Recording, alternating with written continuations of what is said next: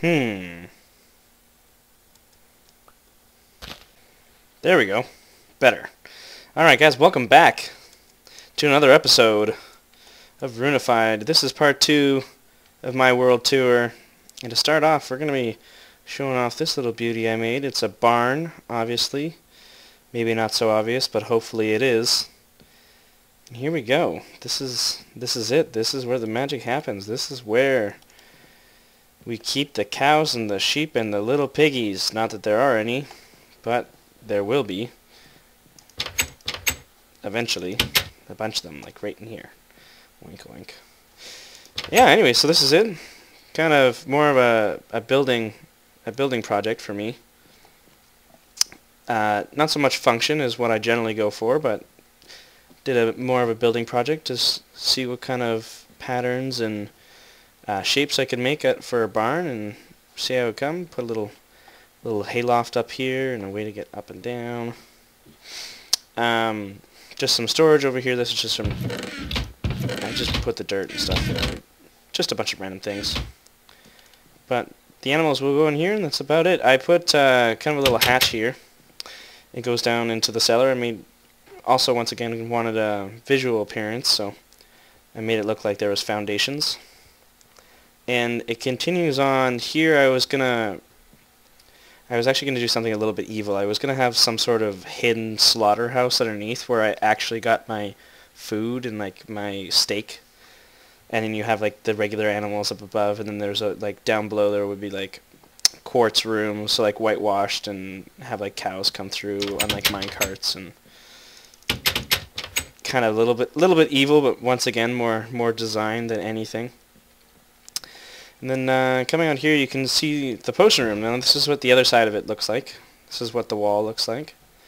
Once again, it's not finished, so there's no roof on it. But just going back, this is also just my sheep farm. It's perfect. Engineered beautifully. And this was totally my design.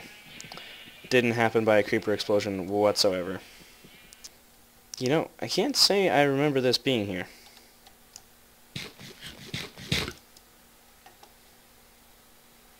Let's go check it out.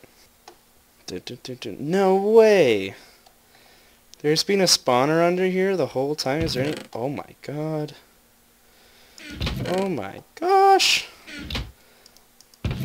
That's awesome! I did not know this was here. That's kind of weird. I guess somebody came through here and never took any of the... Even iron? That's very odd.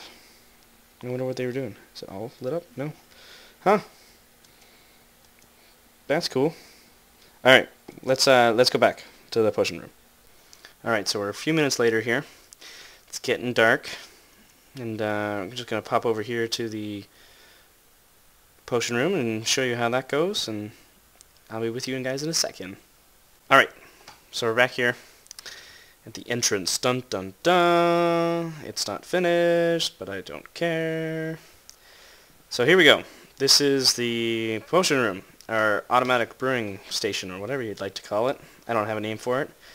Here's the entrance. These are going to be big windows and a shorter roof that goes up to a higher roof, which then slopes down to the back, was kind of the idea. You know, kind of one of those industrial looking roofs where it slopes just slightly in order to collect rain and all that stuff. Yeah, so here is the timing. This is the, I think I might have buggered something up underneath there. Anyways, this generally when it's working is a timer, and basically what happens is this is a shorter timer and this is a longer timer, and the long timer is the perfect amount of time it takes to brew a potion. And once the potion's done, this timer activates, and it's the perfect amount of time to move the potions to the next brewing stand and allow new potions to go into the old brewing stand. So that allows for a smooth transition and absolutely no loss in time for brewing. So this is as efficient as it can get as far as I know. I can show you guys... I don't think I'll show the timing because it's fairly basic. Just a bunch of items. I think there's 60 something and only like 5 5 items in this one. Anyways, so this is the master control for that, which works normally. I don't know what's going on there. I actually might go check that out. I'll be right back. I'm going to double check that. Alright, I fixed it. There was some bug update, or some block update glitch. So that's kind of how it works. Is it turns this signal on and off. So that signal goes on underneath into the circuitry and in further, but I'll show you guys that later. But what happens here is kind of a control system. This is the master control, on and off, and furthermore, these are to turn off or on the 5 pairs of brewing stands. And you can see them right here. There's a minecart for each section, and they bring the potions. They're non-existent right now because I hadn't put the ingredients in yet. But in order to start up the machine, you come over here and you put in the water bottles. And there's a trick an alignment trick over here. It uses 2 ender chests, and it aligns the water bottles against both blocks, so it gets the speed of the ice as well as it's picked up by the hoppers. So by this way I can quickly fill up all 10 individual brewing lines by standing in one spot. So that's pretty handy. So that's all you do to refill that there. And then in order to refill each section, you can come over back here, and here's where everything happens. This is seemingly very complicated. It is in its own way. It's quite compact for the version of brewing that I'm doing. But basically what happens is, here are the ingredients chest. It goes netherwort, potion ingredients such as water breathing, so it'll be the puffer fish, and then whatever effect I'd like either splash or, well, not in water breathing sense because you don't have an element increase when it gets better. I can't remember what the word is. Or time extension. So in this case you would throw in some glowstone dust in here as well, and you would end up with extended water breathing potions at the end, and it would go in here and then over here. Every once in a while you'd come pick them up should you like. I think it's that button. I have 2 of them. That one's just for show. Yeah, and then you pick up your water breathing potions. And I'm going to show you guys some of the guts underneath in just a second. So here we are down in the guts of the laboratory. And as you can see, it looks like quite the maze of redstone, and it is to a certain extent, but really what all I'm doing here is repeating the same pattern, and it's this kind of section that I'm repeating over and over again. Well, 5 times to be exact. Nothing super complicated about it. It's more about the compactness of what I've done. But to show you guys where the redstone starts is up here. You can see right over here is that's the master control. It powers that, so it can't activate the rest of the brewing stations. But once it goes through here, what controls it next is these. So above these lamps were those levers, and each lamp controls a section, or rather a pair of brewing stands, and this goes down the line, activates this line, and powers this line. So if this line is powered, then the master line can't unpower the line and subsequently activate all of this contraption. So basically what it does when it does activate the contraption is it unpowers the hopper below, allows for 3 new potions come in at the same time that the old ones are going out. It then activates all 4 of these hoppers 4 times in a row, and those go all the way up and come back down into this chest, where then they go into this brewing stand, and the process starts once again.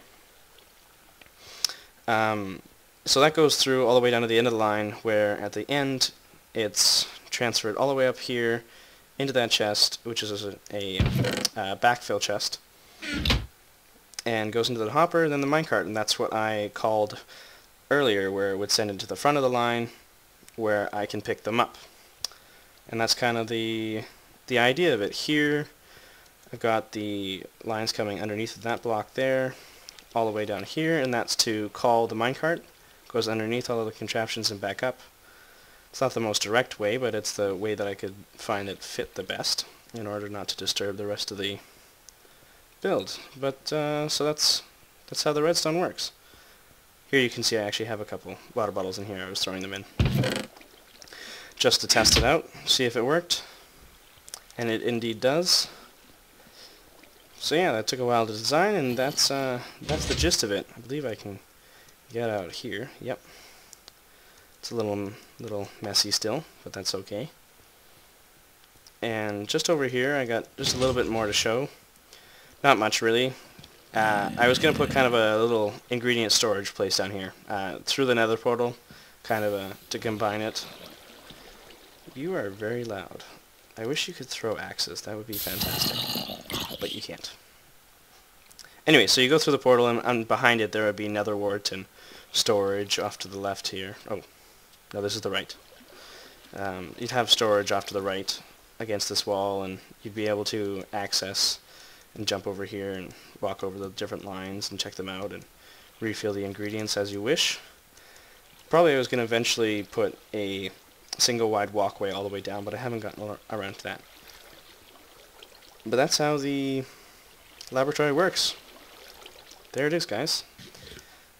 So that's it. That's the laboratory. There you go. You can hear the clicking in the background. I turned them all on just to show you guys. It'll activate all of these droppers at once using the 2 torches. So there we go. That's the laboratory, the potion room, the brewing station, whichever you'd like to call it. I don't have an official name for it, but call it whichever you'd like. So that's it. So I'm going to wrap this up with a couple more things. Mainly this little guy over there, and a couple more things over there. And I think we're almost done though, so I'm going to go gear up since I died. As you might have, if you saw my last episode, you'd see that I'm missing some expensive items that I do not have right now. No armor or anything. So I'm going to go gear up and just get my stuff back together, and I'll be right back. So I don't have a ton to show here. It's just a little decoration project of mine. I decided to put a log camp. So put a little hut in here with some storage for my wood and just some logs lying around. Roughed up the grass a little bit. I made a little station in here for growing dark oak trees. And over here, generally when I think of like a logging camp, like a long-term one, you have like a forester's tower, so you can spot the trees that need to be cut down. So this one's a little stumpy. I should have made it a little bit taller, but there's a little lookout just to look around. So there you go. Oh, let's see if I can see we'll put this up so I can see my tower from here. Should be right there. Load. I command thee, load thy chunks. Please. Pretty please. Maybe. No. Well, that's okay. Anyways, so I think that concludes our world tour here. Next episode, we're gonna get straight into that LP. And for now, I'm not certain if it's going to be a server LP or a single-player LP. But hopefully you guys are looking forward to that. That'll be out within the next couple of days. But until then, toodles, and I'll see you guys later. Thanks for watching.